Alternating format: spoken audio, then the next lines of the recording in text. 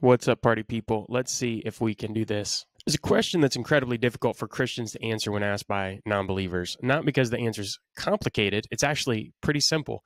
But it's a hard pill to swallow because it's simple. All of our beliefs rest on it. It's quite literally the bedrock of our worldview. And the question is, why do you believe what you believe? The answer is that Christians believe what they believe because they've been given faith in the living God of the Bible who wants to be known by his creation. So he reveals himself to us and gave us the Bible as a record of all the ways he's made himself known to mankind. So it's really simple, straightforward answer, but non-believers reject this as authoritative because they don't believe in God. I heard Pastor Jim Wilson say in a book on evangelism that the Bible says it's a sword. And so if I came into a room with a sword and said I was going to have your head, you could say that isn't a sword, but I would still have your head. So Christians have followed truth. It's led them to belief in Jesus Christ, the total and ultimate revelation of God to the world. At the end of the day, if we put our faith in Jesus, then we believe in the Bible. What I'm trying to do in this video is talk about some aspects of what Reformed Christians hold to be true about the Bible. And I'm deriving that from the 1689 Baptist Confession. I wanted to tackle just one paragraph from it today, chapter 1, paragraph 1, on the chapter on the Holy Scriptures. So we'll read the paragraph section by section and tackle what it says. You might be thinking, that's cool, Brad, but why does it even matter? Well, Jesus claimed to be God, and he also pointed us to the Holy Scripture as the standard of our lives as the Word of God. Jesus is the Word of God fulfilled. So if that's the case, then the answer to the question, who is Jesus, is massively important. As C.S. Lewis so succinctly puts it, Jesus is either a liar, lunatic, or Lord. Either he was not God and claimed to be, which makes him a liar. He thought he was God and he wasn't, which makes him a lunatic. Or he was exactly who he said he was, Lord of everything.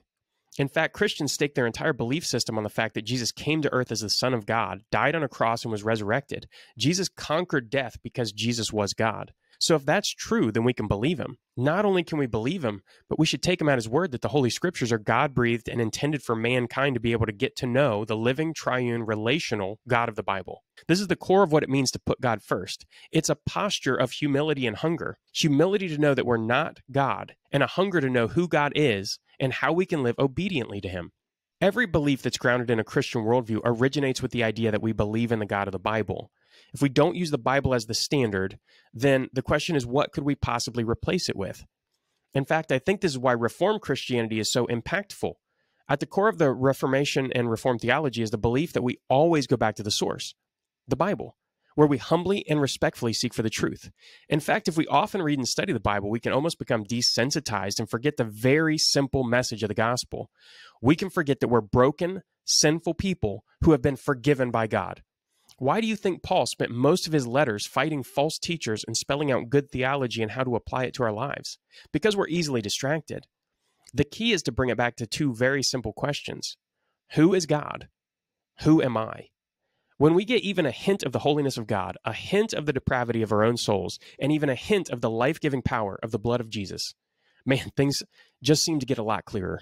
I chose the Baptist Confession because I grew up Baptist, and even though I'm attending a Presbyterian church now, I still lean a lot towards Baptists, but it's very similar to the Westminster Confession anyway. So the question is the Bible enough? I wanted to encourage people to think about this very foundational topic. There are many huge questions that spin off of this when you think about it. Like, is the Bible the Word of God, inerrant, infallible, and inspired? Do I even know what those mean?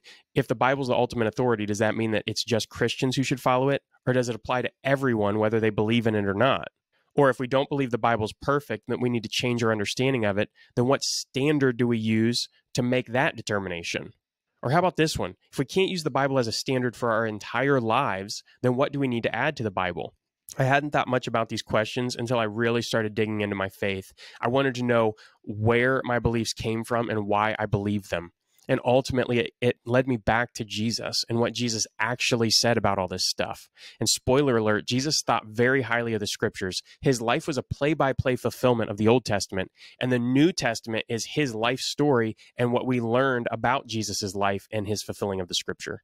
So where do you get your beliefs and worldview? Many atheists and agnostics think Christians get their beliefs and morality from religion. So is that correct? Or should we argue that point? Do Christians get their beliefs from their parents, from their church, from the Bible? Now, that's an important thought experiment. I guess they would get their thoughts and beliefs from the Bible if their parents in church were living out what the Bible taught and teaching it faithfully. And it definitely would not be the case if someone's parents in church were not living and teaching it faithfully. I mean, these are big questions, and I won't be answering them completely in this video, but I wanted to get people thinking about these issues on their own, maybe giving them a reminder that how we understand everything has to do with our worldview and beliefs.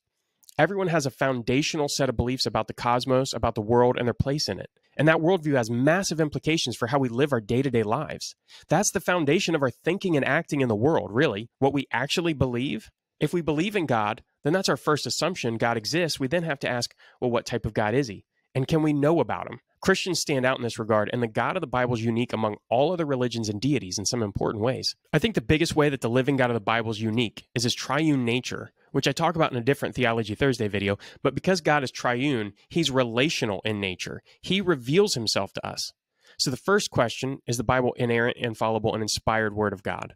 Is the Bible God's word spoken to us, or just a collection of books about God?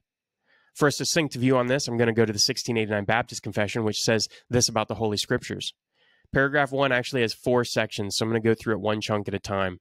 But the first chunk says, the Holy Scripture is the only sufficient, certain, and infallible rule of all saving knowledge, faith, and obedience.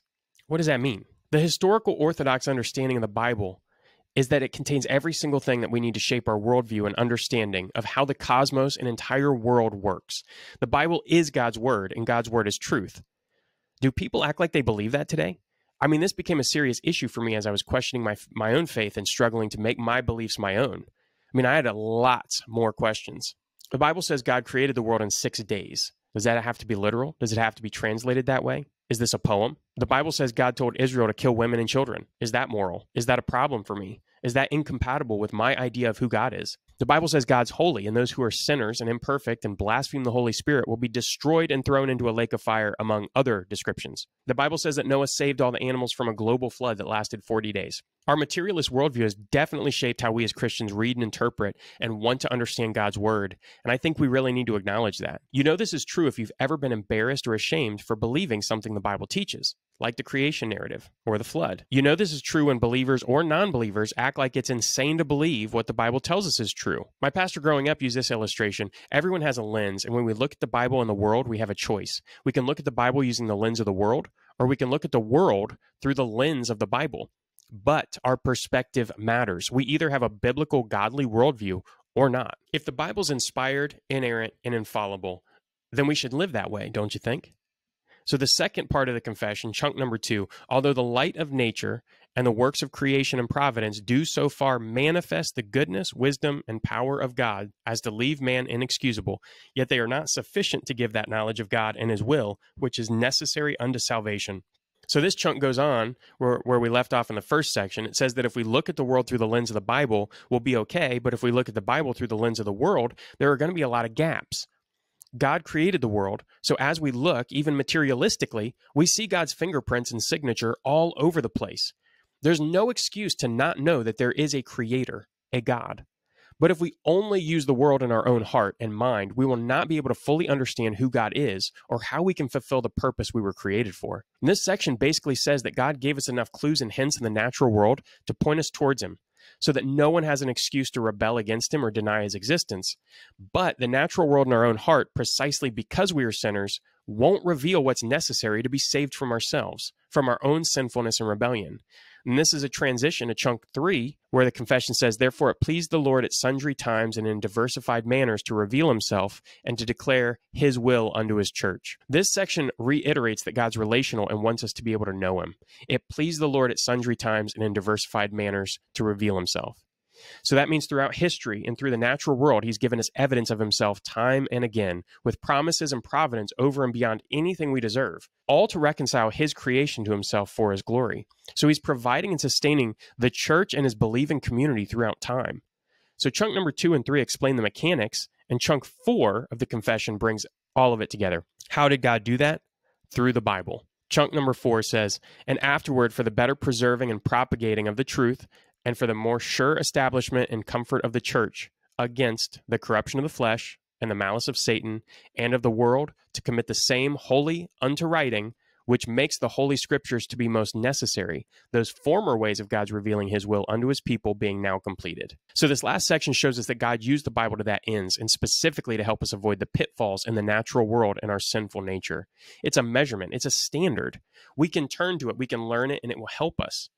Help us establish the beliefs of the church, avoid the corruption of our own heart and of the flesh, our worldly desires, to avoid the malice of Satan in the world, and to give us a record and a history, a shared story of the Father God who created us and sustains us unto his final judgment and glorification. I think that's an important point to reaffirm for many Christians today. Look, I'll be the first to admit I was ashamed of some beliefs I had been taught growing up until I looked at the alternative. If we don't use the Bible, then what standard do we live our lives by?